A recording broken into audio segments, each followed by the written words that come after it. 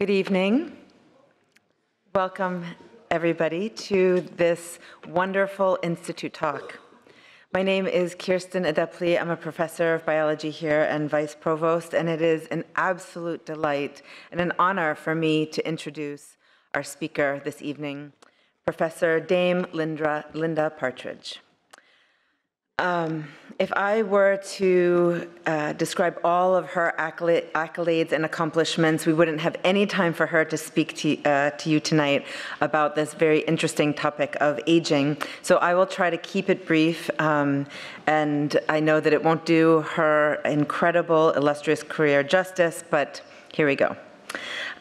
So Professor Partridge received her PhD at Oxford, she did her postdoc at York, and then she moved as a faculty member to the University of Edinburgh. During this time, she really pioneered the study of aging. She has really been done pretty much all of the early landmark studies on longevity and aging, both in the context of the evolution of aging and more recently on the molecular mechanisms of aging. She moved in 1994 to University College London, and then in 2008, she was the inaugural and founding director of the Max Planck Institute for the Biology of Aging. Any of us who know the Max Planck Institute know that this is an incredible honor and it's an incredible amount of work.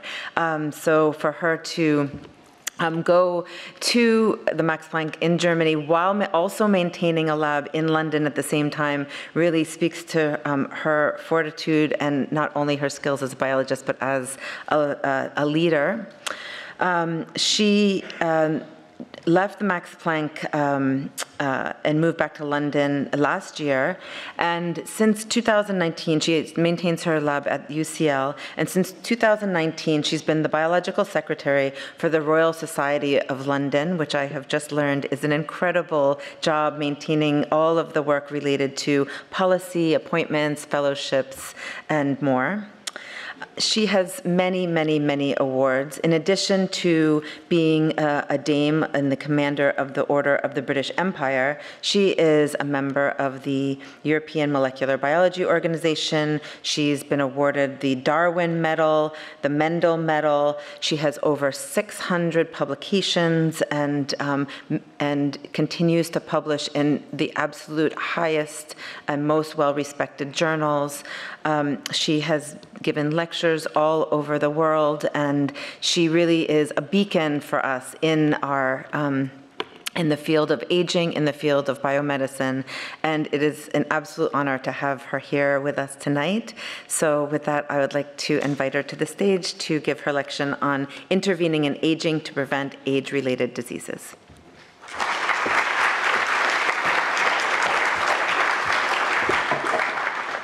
Thanks very much, Kirsten, for an extraordinarily kind introduction. Thank you all for coming. It's a great pleasure to be here. It's my first time in Abu Dhabi, and it's really exciting to see what's going on. And I must apologize, I've got laryngitis, but if I continue speaking, I think it will gradually clear, and I hope it's not too painful listening to it. So, can we intervene in aging?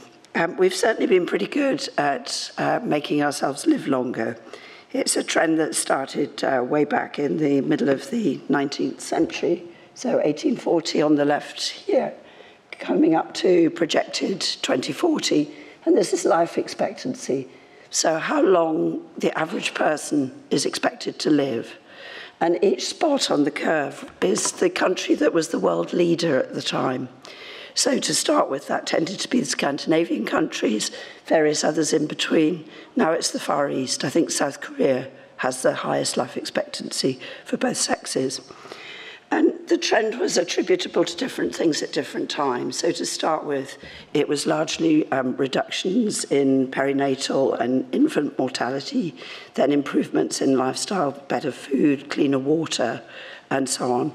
Then antibiotics, immunization, and now in developed countries, actually the main increase in lifespan is happening in the older section of the population. Okay, I hope you got all that. Okay, good. And what the horizontal lines here represent is various people's or organisations' predictions of where the trend would top out, you know, what the intrinsic limit on human lifespan would turn out to be.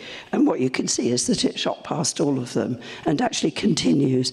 So these are the recent figures for the Emirates. So this is just a 10-year range now, but otherwise the same thing, life expectancy at birth up the vertical axis.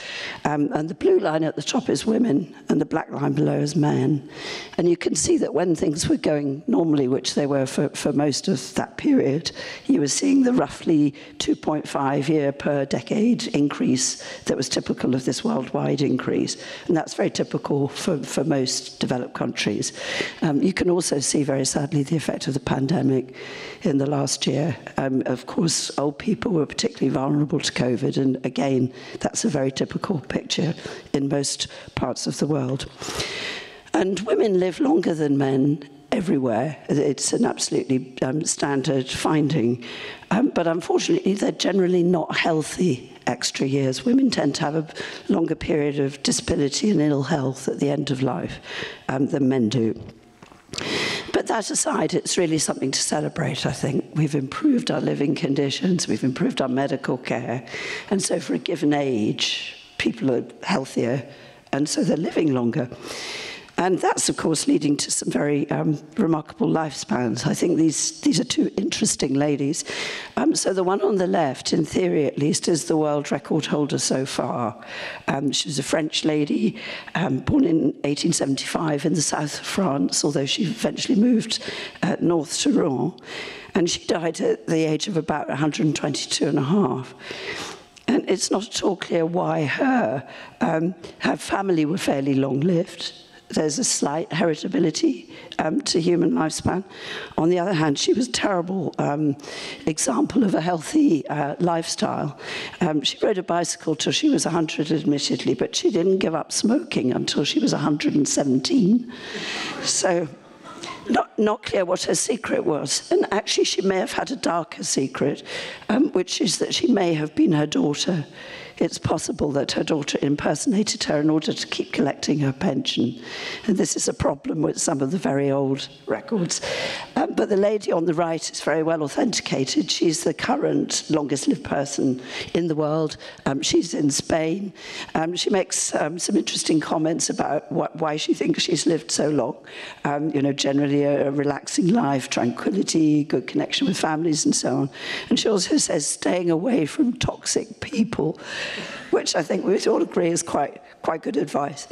So, as I say, very positive features, but what it means is that we're living to much greater ages than we did in our evolutionary past, when a good old age would have been about 40. And what that means is that the later part of our lifespans has not been subject to natural selection. It hasn't been tuned because it hasn't seen people on the whole who've lived that long. And for that reason, things go wrong later in life. That's why it happens. It's this relaxation and increased survival. And what that means is that there's a very strong association actually between advancing age and most diseases, that the vast majority of diseases with an ICD code are age-related. These are the three big ones here: cardiovascular disease at the top, dementias in the middle, and cancer at the bottom. Two sexes color-coded. Again, there's a big difference for cancer. Men get more cancer than women do. And you've got two low-income, two middle-income, and two high-income countries there. So obviously there's a big variation in the intensity of medical effort and diagnosis in those places. But however you cut it, you can see this big increase in the incidence of these major diseases with age. And that means that clinicians are also seeing people who've got more than one thing wrong with them, multimorbidity. These are actually data from Scotland for men. I think they're particularly nicely illustrated. Women look very similar, and so do most other places. What's plotted is age groups along the bottom here up to age 85, and then the percentage of that age group who've either got nothing wrong with them, 1, 2, 3, 4, 5, etc., diseases. And you can see this increase in the proportion of people who've, you know, by the later ages really got a lot of things wrong with them. And that's highly problematic for clinicians, partly because different diseases often require different kinds of treatment. You're looking at a complex person in front of you, and you really have to think how to treat it. But also, I think a much underestimated problem, but which geriatricians say is very important, is interactions between drugs that are used to treat different conditions. So this really is a global challenge, I think. Should we try to cure unhealthy aging? I think there is an ethical question to be answered here. You know, people tend to think of disease and disability during aging as just something natural and inevitable that happens. But we haven't taken that view about infectious diseases or things that go wrong with children. And personally, I think older people have just a bigger right as any other age class to have our attention to try and keep them healthier for longer. And the kind of research that I and loads of other people, including Kirsten, do, is to try to find ways of compressing that bad period at the end of life. It's not to make people live longer, that's happening already. It's to try to reduce this period of disability and ill health at the end of life. It's called compression of morbidity. And that may sound rather naive as a name, but I think there's plenty of evidence we should be able to do it. One is that aging isn't inevitable. There are creatures that don't age. These are just some of them. So you've got sea anemone, this is the little freshwater hydra, and this is a planarian worm. All the rather simple body organization. They have these differentiated kind of sheets of cells that surround them, but they're basically bags of stem cells.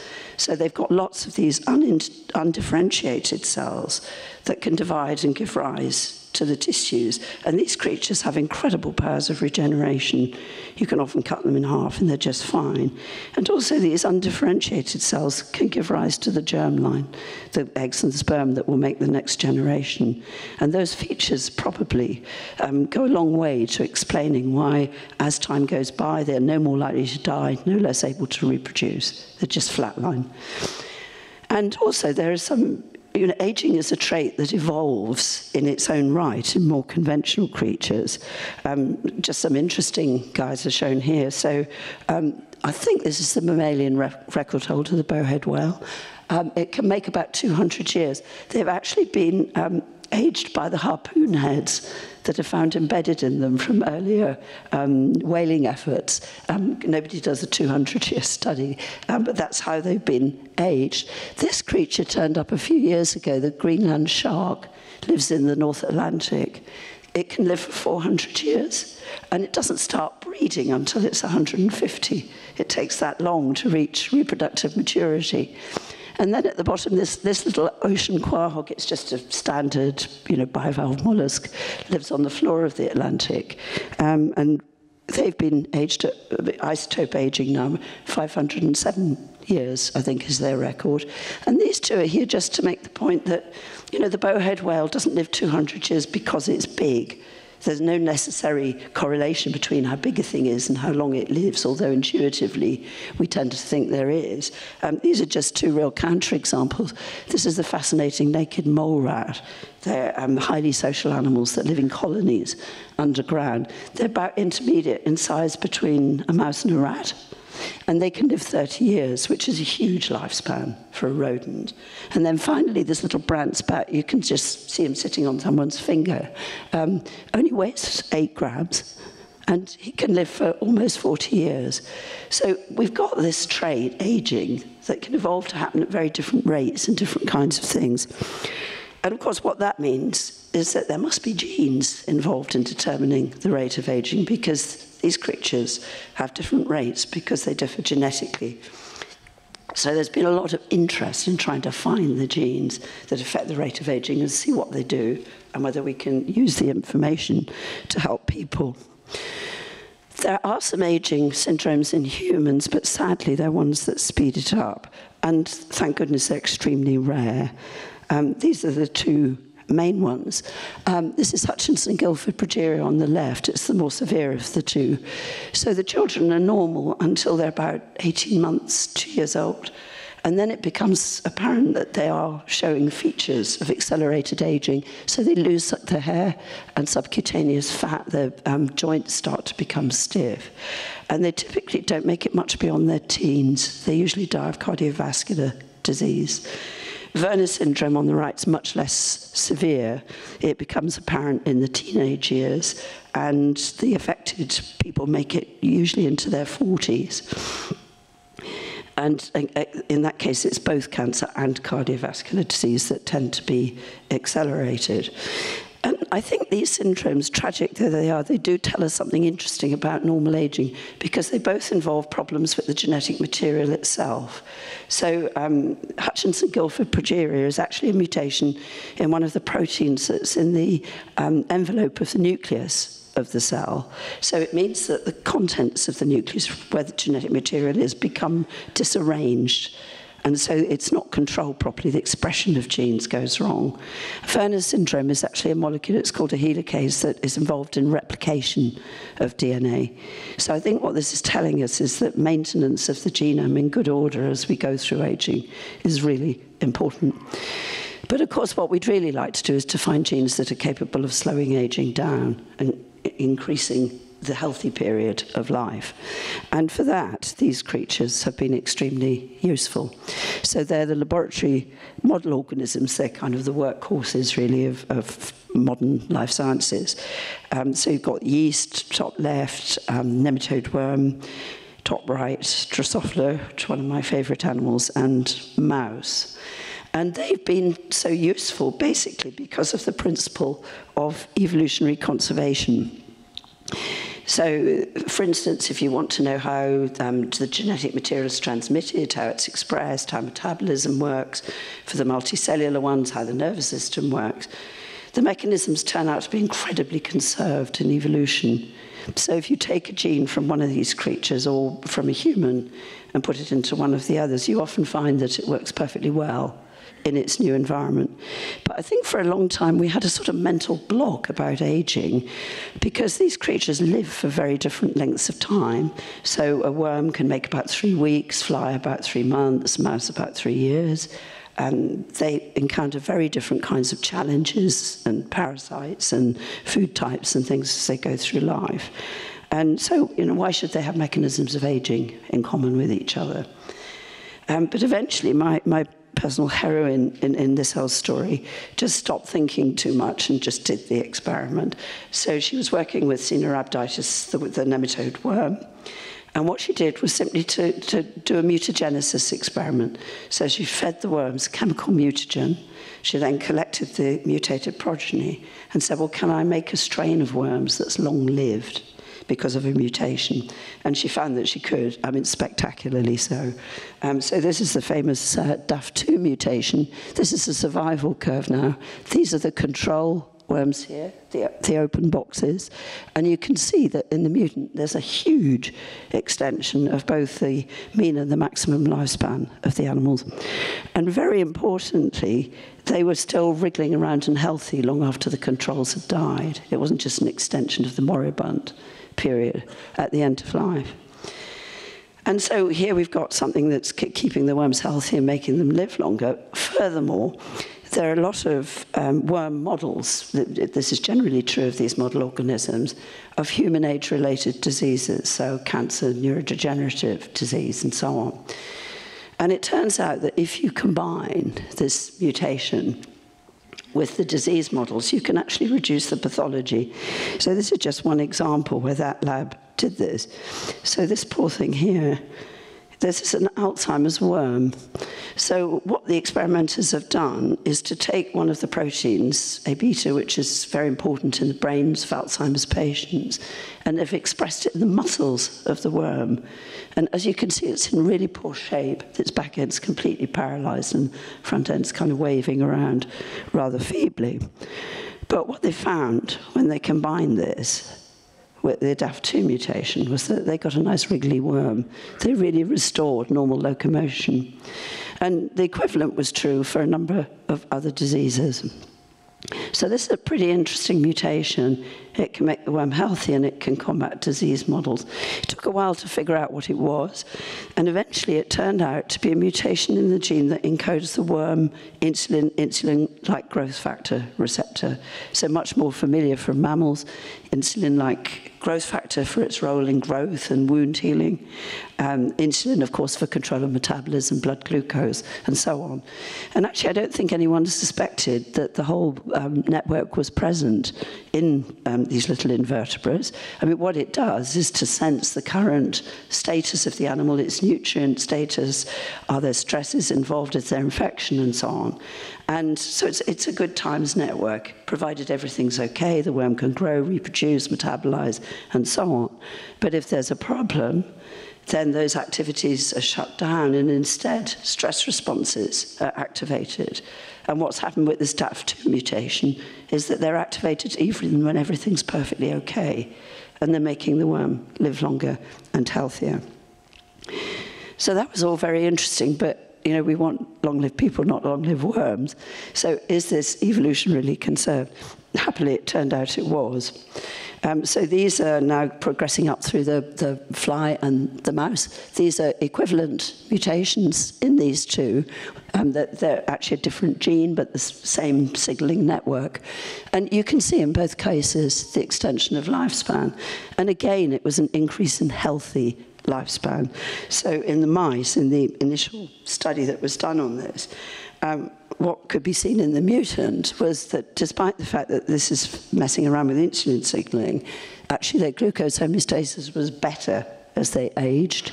They had a better immune profile, more naive T cells, they were more agile, they could hang on for longer to a rotating rod, and they got less osteoporosis. You can see the cataract here in the eye of the control mouse, and this ulcerative dermatitis on the neck. About 40% of the controls get that during aging. Never seen a case in the mutants. So I think what's so interesting here is the very broad spectrum effect of this mutation. You know, different tissues, different systems, different functions, all being improved by just this one mutation, which I think is why they're so interesting. And again, in the mouse, there's been quite a bit of work looking at whether, as in the worm, they can rescue age-related pathology associated with disease models. Again, just looking at Alzheimer's, this is a rather standard test of learning and memory in mice, the Morris water maze. And what happens is that, to start with, you've got this cloudy liquid, and there's actually, this little shady thing here is a platform just below the surface of the water. And although mice are very good swimmers, they prefer not to. So if they can find the platform, they'll go and stand on it. So to start with, they're trained with a flag on the platform.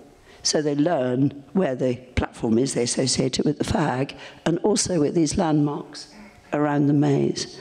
And then what you eventually do to see what they've learned and what they've remembered is to take the flag away and ask whether they locate the search in the general area of the platform and find it more quickly. So if we do that with these mice, then the Alzheimer's mouse, here on the left, you see him swimming with his tail. And what he does is to swim pretty randomly around the Morris maze. Whereas if it's combined, again with a mutant, it's a more localized search for this mice, and he actually finds the platform pretty quickly.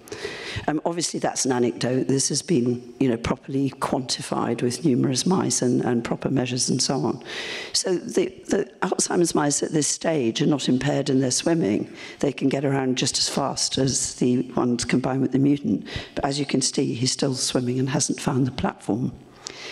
And learning and memory in the mouse is very well understood in terms of, you know, which bits of the nervous system are important.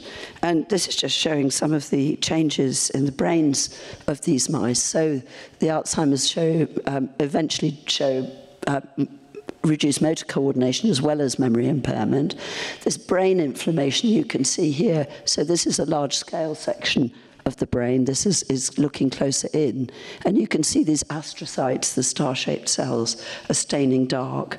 They're staining for markers of brain inflammation, which is one of the major pathologies in Alzheimer's disease. And that's rescued, as is the eventual loss of nerve cells that happens. So again, you know, powerful mutant that can really improve health during aging. The way that this is mainly being looked at in humans at the moment is taking a candidate gene approach. So looking in the human genome for the equivalent genes to the ones that have been shown to be important in the model organisms, and then saying, well, if we look in very long-lived families or individuals, are there genetic peculiarities in those genes that could be explaining their longevity?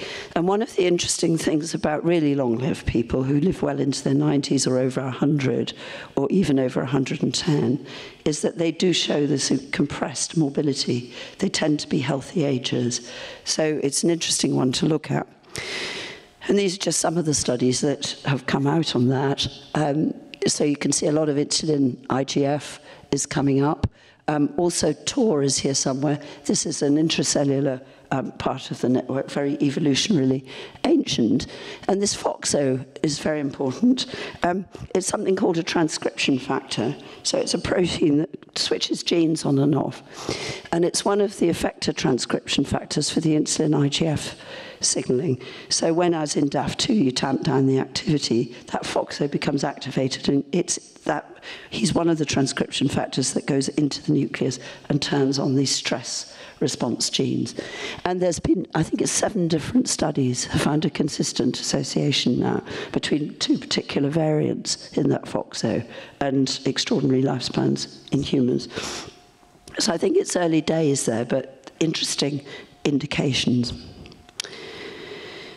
So what about interventions? How might we be able to use this to actually help people? It turns out that this signaling network actually mediates the effects of an intervention that's been known about for a lot longer, which is dietary restriction, which was actually first discovered to increase lifespan in rats in the 1930s. And since then, it's been shown to have that effect in all these organisms. So what you do is you take a normal wild-type animal and look at how much it's eating, and then you have a dietary restricted group where you just give them a proportion of what the control group are eating. And in rodents, rats and mice, you can do that really quite severely. You can take them down to half, what the control animals are eating. And you see this dose-dependent increase in lifespan and an extraordinarily broad spectrum improvement in health during aging. Practically everything that goes wrong during aging in a rodent is rescued to some extent by dietary restriction. There are just 2 things that they're bad at. One is wound healing, so if there's any question of trauma, they have to be refed. And they're also rather bad at combating some viral infections. Again, if there's a flu infection, they have to be refed. But it's still the most powerful intervention that we have. And because of that, there have been a couple of studies of rhesus monkeys, both done in the US. These are the first 2 publications that came out from those studies, which were reporting on lifespan and some of the other phenotypes. It's a really interesting case to me of methodology of science. So these were 2 groups that were both asking the question, does dietary restriction increase lifespan and improve health during aging in rhesus monkeys? They actually implemented their studies in very different ways, which we can discuss after if you want. One of them found an increase in lifespan, the other didn't. They could only take the monkeys down to about 70% of control intake. Below that, they started to seriously lose weight. But what they both found was a very broad spectrum improvement in health. So the papers on this are still coming out, actually. But these are just some of the things that have been shown already. So big improvement in skeletal mass, physical activity, improvements to the blood system, immune function. The brain was better, less iron accumulation, less loss of nerve cells. They get less diabetes, less cancer, and less cardiovascular disease, the 3 big ones. So it's an impressive study. These animals live 40 years, so it's a really heroic bit of work. But the bad news is that for most humans, dietary restriction is simply not implementable. People can't adhere to it. It's an unfortunate thing that to get the health benefits, most people just cannot sustain the regime. So there's been one big study in the US where they've tried to do a proper clinical trial on dietary restriction, and they've had some success with the people who did stay in. They could only reduce their food intake by about 14%, and over a 2-year period.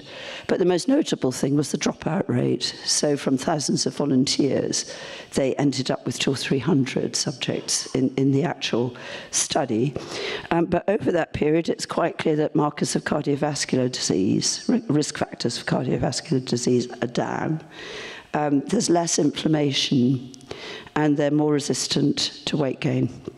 So there's some interesting things there, but it's not a practicable public health measure for humans. But there are some important things that have been discovered about dietary restriction that might be more easily implemented. One thing is that it's clear that it's not just calories that are important. It matters what nutrients you actually take out of the diet.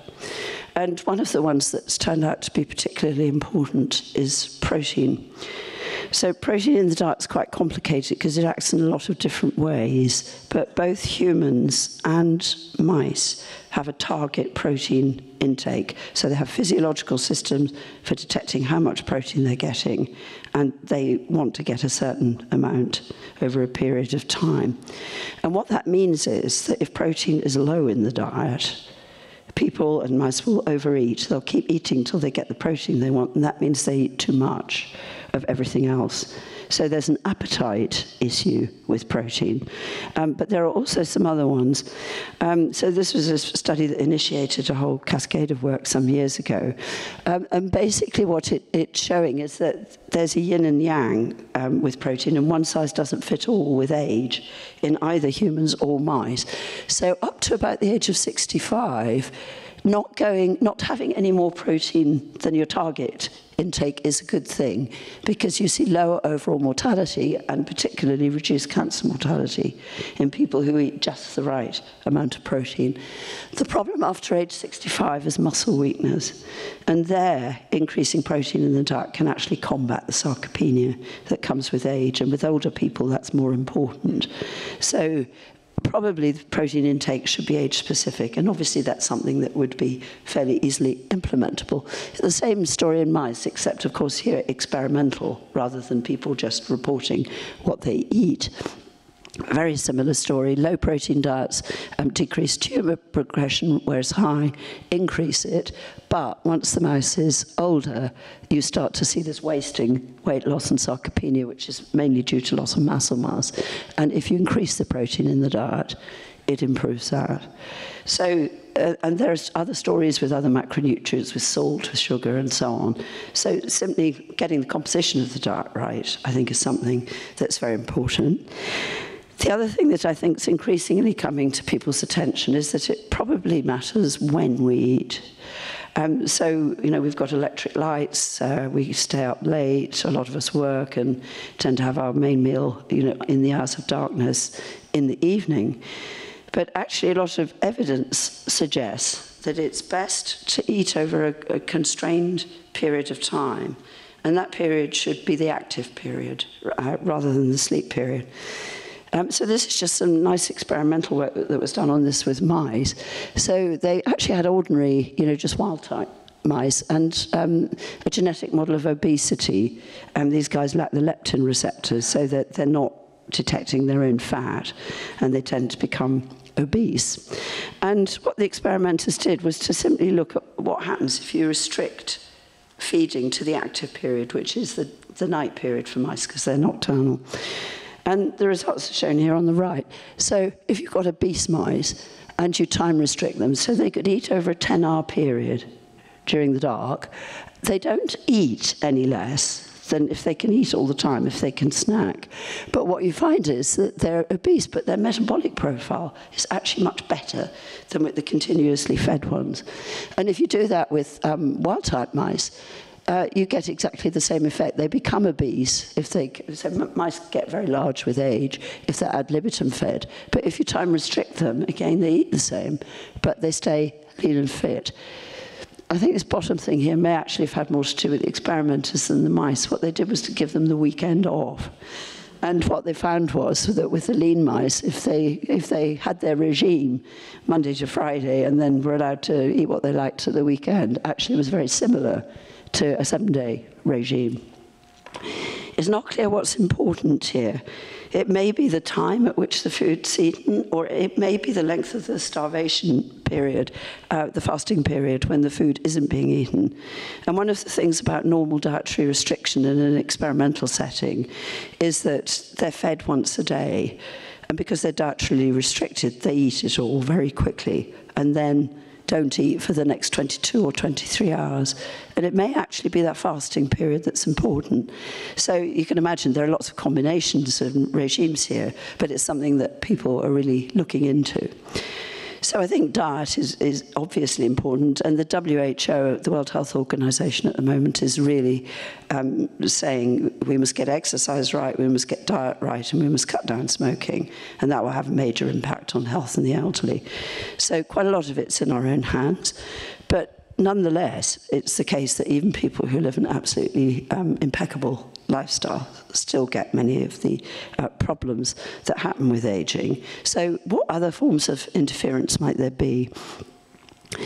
And I think here, what's important is that lots of work by lots of people over the last 20 years really have told us what the underlying mechanisms of aging are. They vary a bit between different tissues, different kinds of animals, and so on. But basically, they're nearly always all there. So generally, I think it's believed that it probably kicks off with things going wrong at the level of gene expression. So damage to the DNA, the way that it's packaged in the nucleus, the molecules attached to it, nibbling away at the ends of the chromosomes with this telomere attrition. All of these mean that gradually cells lose control of the expression of their genes. And that then knocks on to loss of control of the proteins, which of course are the major effector molecules in cells. I've said a lot about this one already. Deregulated nutrient sensing, insulin, IGF, TOR, and so on, seems to drive at levels that work fine in youth, but too strong in old age. So if we slightly tamp it down, we improve health. These powerhouses of the cells, the mitochondria, also important in many other biochemical processes. They go down with age. The cellular senescence has come to quite a lot of prominence recently. So normally, it's a strange term. It doesn't quite describe what it means.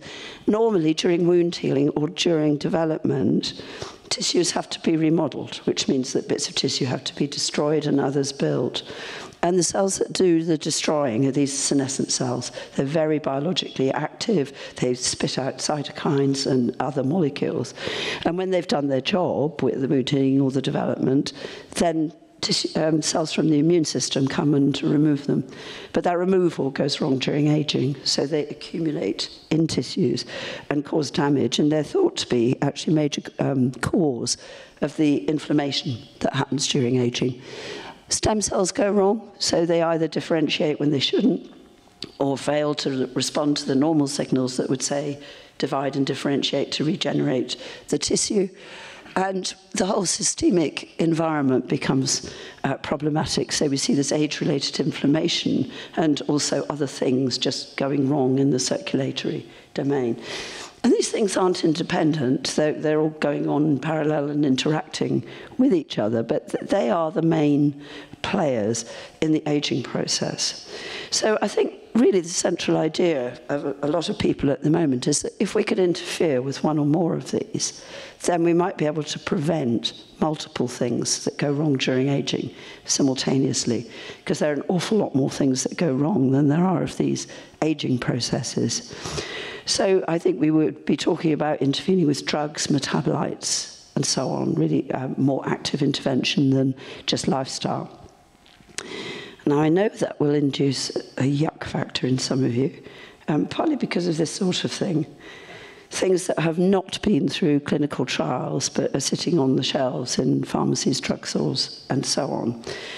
And indeed, personally, I would never dream of taking something that hadn't been through a clinical trial. But there are plenty of things that have been through clinical trials and that are taken in exactly the way that I'm suggesting. And the two most obvious would be these statins, which are taken to control blood lipids and taken by millions of people worldwide. In fact, in the UK, the National Health Service has basically said, give statins to anyone who wants them. And also drugs that lower blood pressure if it's too high. And they're taken purely preventatively. They're taken by a lot of people over a long period. You know, neither alter blood lipids nor high blood pressure diseases. They're just risk factors for disease. And I don't think most of us have problems with a drug like that, and that's what we're talking about. It's just ones that might have rather more broad spectrum effects on the things that go wrong during aging. So we'd be suggesting this sort of thing. And I think it would have huge problems for de novo drug development to actually make a new drug that's capable of preventing a big part of the aging process. Because we're talking about long term, it's going to have to be extremely safe. Regulators are going to be very interested in a new drug that affects all of these. The trials are going to be incredibly expensive because we're talking about a lot of people over a long period. So I think the challenges for new drugs to treat major aspects of the aging process are huge. But again, I think the good news here is that a lot of existing drugs actually affect these underlying processes of aging, not surprisingly, because they're used to treat age-related diseases. And they really are candidates for repurposing. So we already know the safety profile and so on. A lot of the heavy lifting of this kind has already been done. So just thinking about the nutrient sensing network in that regard for a moment, you know, okay, diet and exercise, but what else? This is what it looks like in Drosophila. So we've got the extracellular ligand, so insulin, IGF in mammals, receptors, just one in the fly. And then we have this bifurcation in the pathway below the receptor. This is a RAS pathway, which is incredibly important in cancer. This is what's known as the standard insulin signaling pathway. Here's FOXO, which goes in and out of the nucleus, depending what's happening. And this is the TOR bit of it, which is much more evolutionarily ancient, purely intracellular, all involved in this nutrient sensing and control of activities. We've been interested in 3 drugs here. This drug, trametinib, which actually inhibits the molecule in the RAS pathway. It's an anti-cancer chemotherapeutic. It's used to treat a particular type and stage of malignant melanoma. Rapamycin, which basically disrupts this thing's a protein complex, and rapamycin disrupts it. It's used to prevent rejection of tissues after transplant, particularly kidneys.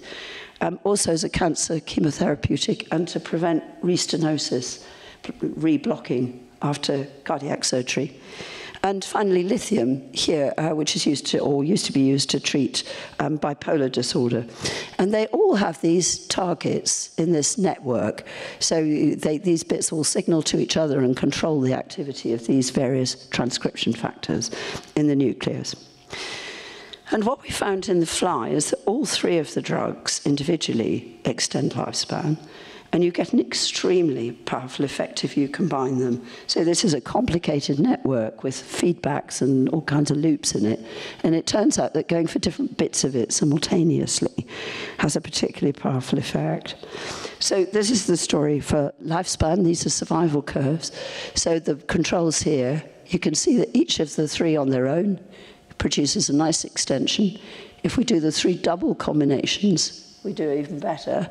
If we give them all 3, we get stonking great extension with the red line. That's 43% increase in median lifespan, which by fly standards is huge. And again, if we look at what's actually happening to the flies, they're bouncing around and healthier for longer. So I think it's an interesting proof of principle that this kind of approach can work applied to a network that we already know a lot about because of genetics.